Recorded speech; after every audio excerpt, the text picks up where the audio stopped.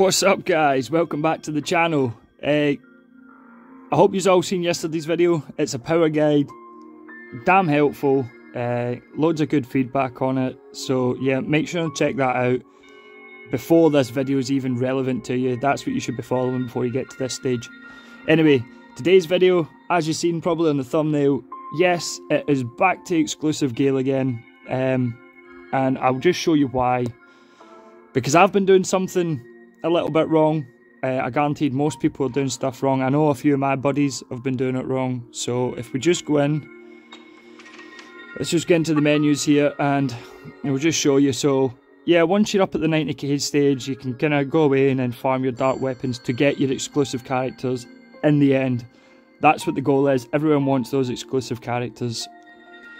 But if we look here, so here we go, here's Gale's one-handed exclusive weapon that we need to build up in order to get her character. And here it is, the stumbling block that is hitting every single one of us right now. These damn Zenith brilliance. Their drop rates are ridiculously low. And I've been farming these, so I've done the whole sneaky tactic, get the macro on all night, the auto clicker, bang in loads of stamina, click my little box to use the stamina up and farm away on dark coins. Because if you hadn't seen, when you get into the shop up here, go into exchange, go all the way down to your dark coins, and this is where you can, if you want, buy the polycrystals to ascend the weapons, the supreme adorations to use when the skills are high enough level, just like we do with insignias, or the very, very cheap 100,000 coin Zenith Brilliance. Got to be a long time before you even think of that if you waste your coins on it. So yeah, so I've just been farming the dark coins up and getting the other materials that are required, which do drop quite frequently, so there's no need to excessively do that. This is a method that people have been using. There are people out there in the global server with exclusive Gales, and I'm pretty sure that somebody has an exclusive Ikea as well. So this method has been tried and tested. It is definitely going to increase your odds of getting these Zeniths, more so than just farming. So what is it people are doing? What are they doing to boost the sort of chances of these dropping? So anyway, as you go in, you'll have this. If you haven't already started ascending one, you'll just have your dark coin quest easy, your ticket quest easy. Your tickets, if you weren't aware, I've showed it in previous videos, it's on your chapter summons. All the way down the bottom, you can roll tickets and you get one Zenith cube for free. So you can get your weapon to stage 5 for free, given that you've done these daily and got the materials. And you also get your one-time daily, these things right here. So yeah, the Japanese community playing on their server, they have completed thousands and thousands and thousands and thousands of runs, documented it all, and it has been confirmed that the daily drop rates are higher than just your standard dark coin quests. So, what good's that? You can only farm it daily. Yeah, you're right. However, let me jump in here and I'll show you what these guys have been doing.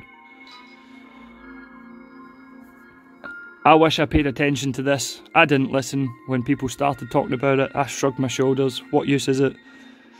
But after seeing the results when I'm stuck on stage 6 and people have completed their characters, commencing mission, it was a big mistake. So yeah, just start your fight, carry on through. It'd be really unfortunate if I got a drop right now. That would be really. Let's hope not to get a drop for the first time I've farmed this. But yeah, you play through, get to the end of the second wave. As soon as you come to the boss, the top right, press your button, there you go. In this menu you'll see I have 2 standard drops, 3 gold drops, no purple. That's no good. Get out of there, quit. It does consume the stamina, you're still going to have to spend for the stamina. However, when we go back to the menu now, you'll see that I can go back in here.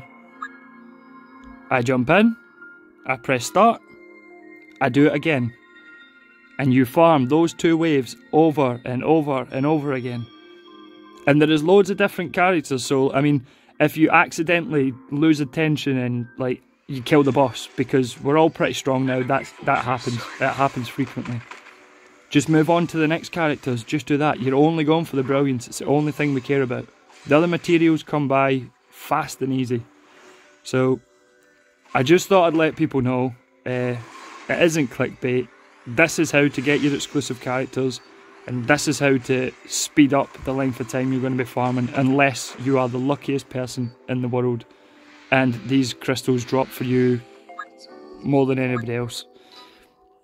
So yeah, just thought I'd get that out there. We'll end the video. I'm going to do something that's going to hurt me and I'll probably regret it, but I'm feeling lucky today. After finding out this information, I'm going to get some Zeniths, and I thought, screw it.